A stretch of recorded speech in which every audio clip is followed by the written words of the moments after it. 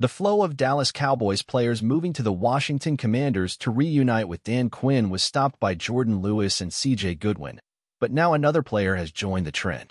I'll tell you all the details, but first subscribe and turn on notifications if you're a true Cowboys fan. The rival Commanders have signed free agent cornerback Noah Igbinoghene, according to ESPN's Keim. This ends his short time with the Cowboys. Igbinoghene was a first-round draft pick, chosen 30th overall by Miami in 2020 from Auburn University. After 3 mostly disappointing seasons with the Dolphins, he came to Dallas in a trade involving Kelvin Joseph.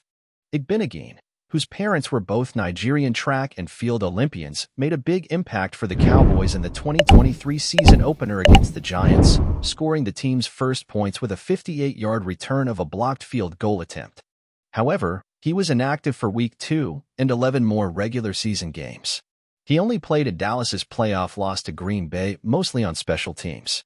Igbinoghene is now the 4th player to move from the Cowboys to the Commanders this offseason, joining Durrance Armstrong, Tyler Biadasz, and Dante Fowler. What do you have to say about the Cowboys' constant losses to a rival? Leave your opinions in the comments below. Also, subscribe, and turn on notifications. This is Dallas Cowboys Today. See you in the next update.